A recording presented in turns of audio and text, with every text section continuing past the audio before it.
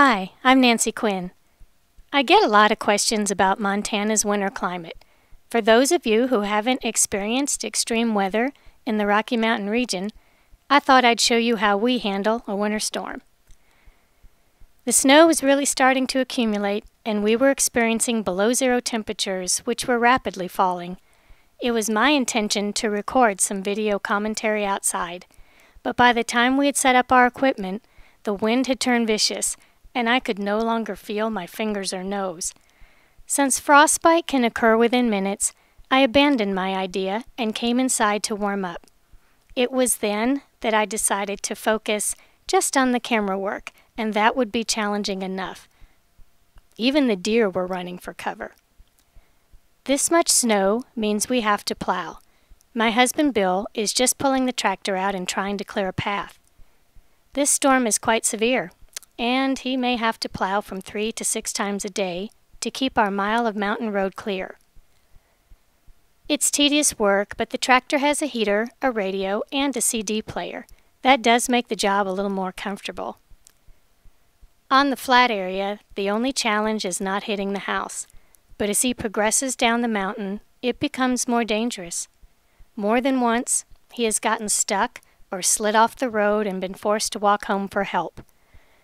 As you can see, the snow is really piling up and becoming harder to move. At times like this, clearing a path to the highway is the main priority. The parking area and the side paths will have to wait.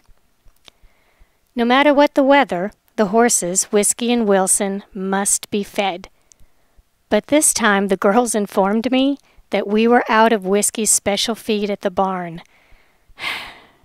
With Bill busy plowing elsewhere, and the temperatures still dropping, we did what any resourceful mountain girl would do. We loaded the extra feed on the sled, and the girls dragged it through the knee-deep snow to the corral. If the heavy snows continue all day, we will have to plow after dark. Within a day or two, the sun always comes out, and so do the deer. Even with the sub-zero temperatures, the sun warms the snow in the tree branches, and we see a lovely sight. As it melts, the snow drops to the ground like a waterfall. I think of it as one of my 2 rewards for enduring a bitter winter storm. My other reward is enjoying a cup of hot chocolate. I have a great recipe in episode 15, so I hope you check it out. Thanks for visiting us on the mountain. If you want to enjoy more of our Western experiences, I can loan you a snow shovel.